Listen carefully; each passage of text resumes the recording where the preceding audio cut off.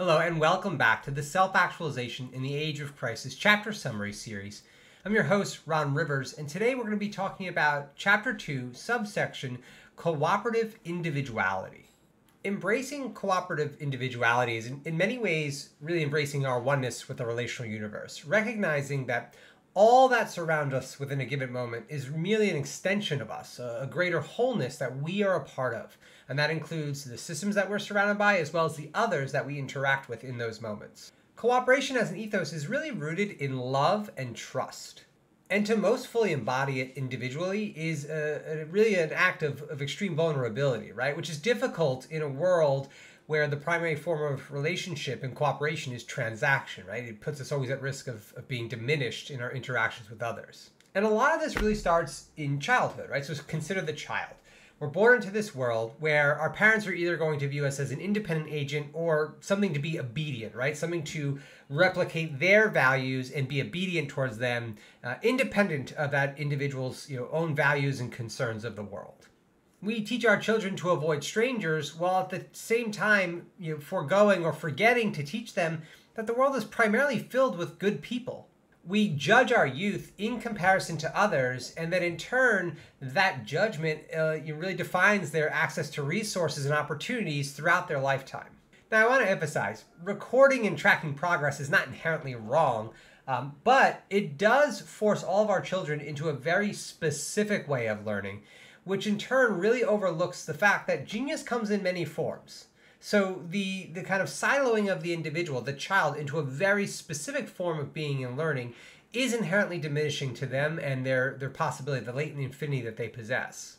The present educational frameworks that the vast majority of children grow up in today prioritize competition as a means of relationship over cooperation, which is in stark contrast to our knowledge of the single truth in the relational universe. Cooperative individuality begins with our embracing, our wholeness of embrace of the single truth in the relational universe, understanding that we are an inseparable part of this greater whole within a given moment. All of us share a commonality of having a myriad of hopes and fears and insecurities that just come with the experience of being human.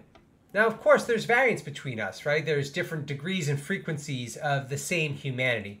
And that kind of underlying theme, that collective oneness where we recognize that despite all of our differences and the different directions of our, the growth of our event chains and birth lotteries, that we are still all one. And that's a very literal statement, right? It's not just some philosophical hoo-ha. It really is the material nature of being. It's important to emphasize that before we're actually able to manifest and realize a network of cooperative systems that enhance our powers of collaboration, we have to first make the individual choice to trust proactively and deeply, to really embrace the other with the greatest of intention and expectation in mutual collaboration. In short, we embrace the best of others in order to bring out the best of ourselves. It's also important to recognize that the age of crisis draws heavily upon systems that prioritize mistrust, right, through transaction and the risk of diminishment. So cooperative individuality is really paramount to overcoming the crisis and self-actualization in the age of crisis. It's a new framework of being and understanding about who we are and what our relationship with the external really is and what that means for how we perceive and interact with it. The present arrangements will try perpetually to distract and diminish our relationships and our efforts to kind of form a more deeply cooperative individuality, but we cannot let it.